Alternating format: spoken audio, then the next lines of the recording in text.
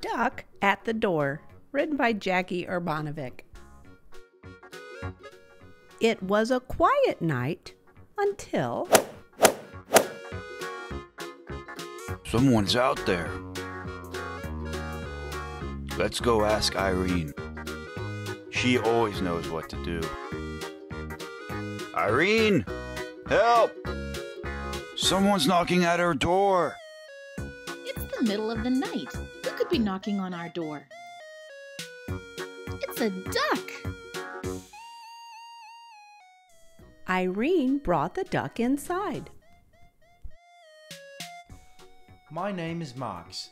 I was born in the spring and I loved it. I stayed behind when my flock flew south because I thought I'd love winter too, but it turned out to be cold and very lonely. Winter isn't so bad when you have a warm home. At first, Max had a lot to learn. In January, he learned to use the remote control. He enjoyed Wild Kingdom and Worldwide Wrestling. In February, he discovered he had a flair for cooking. By March, he had made himself right at home.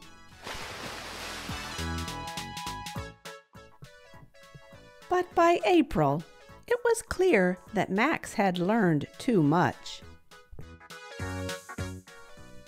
Another rerun. Rerun? I've got it memorized. There goes another Saturday night. Gimme. Ah. Dakota, Coco, and Just Bear got tired of Max's new recipes. Max's tofu surprise, shish kebab a la Max, Max's seaweed chowder. And Brody was just tired. Someone had to talk to Max.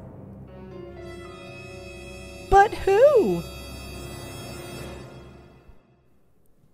Just then, Max burst into the room yelling, Listen to the quacking. My flock has returned.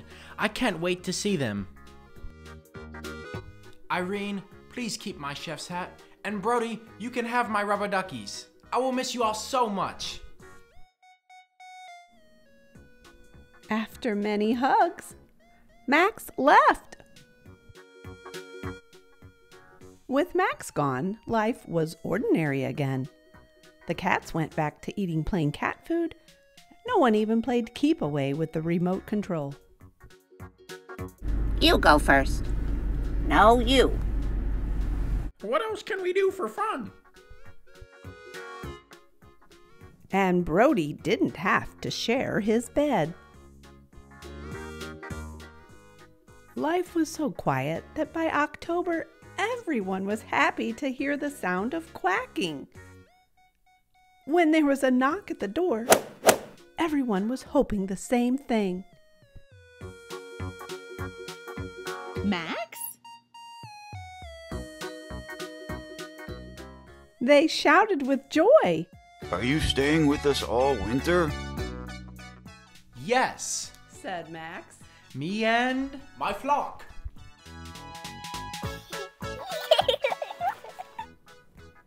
Everyone looked at Irene, hoping she would say something. But all she could say was, Welcome home.